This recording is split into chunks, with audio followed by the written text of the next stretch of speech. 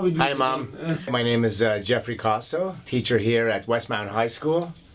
And we've been using the toy now for about a month. I've used it in my pop class and, of course, in the leadership class. At the beginning of leadership, they all think they're great leaders. Okay, they all have this thing that I'm the best and I'm the greatest and that they can lead no problem and they can teach.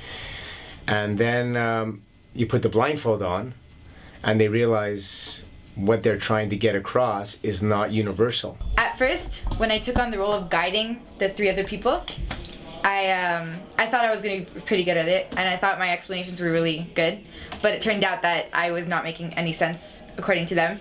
On your right side, okay, like there's those 3 little dots in like 1, 2, 3 triangle form, right? Yes, okay, move up a bit, like on your right, and you're going to notice there's a crease. When Cami, she was trying to explain it to me, I didn't understand at all, but when Gabriel, he's a really close friend of mine, and I really understood what he was trying to say to me with all the textures of the pieces. It's frustrating because I've played it before. Like, why isn't it working with them, you know? I wanted to play it again. Like, at first I was like, no, not this game again, because for me it was really frustrating, but I was like, okay, now I actually want to do it again. Like, I want to see if I'm able to do it better. It really did reflect their personalities, because you had the Navid, the joker of the group. For the first 5 minutes, he was just fooling around, but getting everybody laughing, and maybe that was a good thing. Yeah. Then you had Miss Bailey, who was the quietest of the group, and typically she is quiet. She didn't ask any questions. Oh yeah, you can see that like I was like quiet. I was like, okay. You saw I was thinking too much, and then Gabriel was calm, and then like Nabil was like, okay, well I'm impatient. I don't know what to do. And especially with the blindfold on, I felt very claustrophobic, and I was getting very frustrated because I wanted to like take it off and like show them, but I couldn't. So, you know, we were all like eager to tell people things, you know, and everyone's yelling over each other, and that's what like caused problems. So I just decided, I'm like, okay, you know what? I know like what it is to be in their position, so I'm like, I'm not gonna, you know, I'm not gonna say anything. Honestly, I just think it's patience. It's all about patience and not getting frustrated. Because the moment you get frustrated, then that's when you start messing up and you just lose the empathy for the person. That's what I didn't do right in the first time I did. I was really impatient. I was like, because I expected it like to get it done that like quickly, but I didn't. So like, patience is the key with this. It's a game. Kids love games, and they always want to play it, but I wasn't sure what they were taking home, what was the message. I would try to facilitate a conversation about empathy, and do you feel what the others are feeling? Are you learning anything about your own skills? I wasn't sure if they were getting that, but listening to some of the kids you interviewed today, I was very impressed that they actually, that was a good take-home message that they understood. Everyone learned about it. Even though we didn't play, you can learn by watching, because you know it's not easy. And you can see, like, by looking at them, you can see, because it's a new experience for everybody, even those watching, you know, we feel what they feel. Like, you're not playing the game at the moment, so you don't know how they're feeling, but if you put yourself in their shoes, then you can like understand how frustrated they are and impatient they are.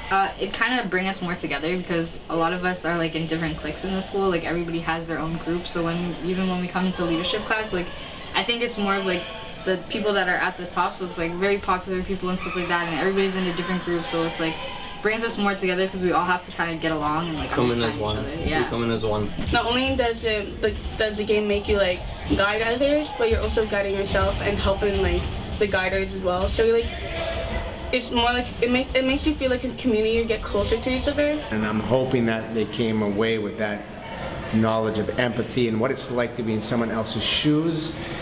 If you don't have that, then you're not going to be a successful leader. I think just in general, empathy is a very good thing to have. Yes. Because, you know, so you're not judging others, but you can just really put yourselves in their shoes, so it really helps you appreciate others more. Does it make you a better writer, or a better student, or a better reader? Definitely. Definitely. I think it makes you better in every single way. If you do not have empathy, it's like, you can't take on other people's point of view. You can't see everything from a different point of view. Yeah, and you're just going to be judging the whole time. It was interesting how most of them understood the need to have empathy and to really feel what the other person is feeling. You may not understand my instructions, and I need to understand that you don't understand that, and somehow I need to change my way.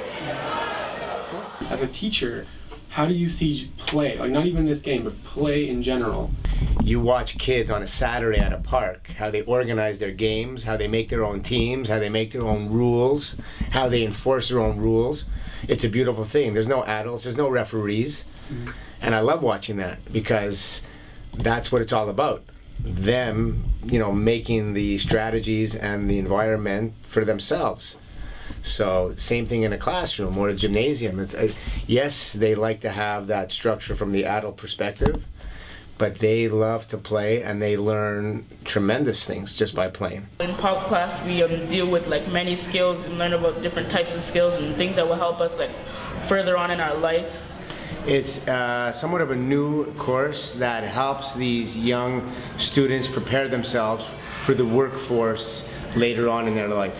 So I related this toy, the Connections toy, with how they can learn how to communicate better and have that empathy for others in their work. A lot of communication is involved in the workforce because you got to talk to the guy who manages the factory, you got to talk to the factory workers, you got to talk to the head of sales, you got to talk to the international representative. There's all these different people that you have to make sure they understand. The small circle, they're not circles, but okay, yeah, those. What's the soft ones? Okay. And have the one dot and slide it down the arrow to the end. To the tip of the arrow? Yeah. During this game, you learn communication is key, and you always need to communicate. There's different types of ways of communicating, because maybe certain people don't communicate certain ways or don't know certain words, so you have to make it specific to the way they understand it. I think this game just teaches really patience and sitting down with someone and explaining something over and over, no matter how many times, and making them explaining it the goal rather than finishing the goal.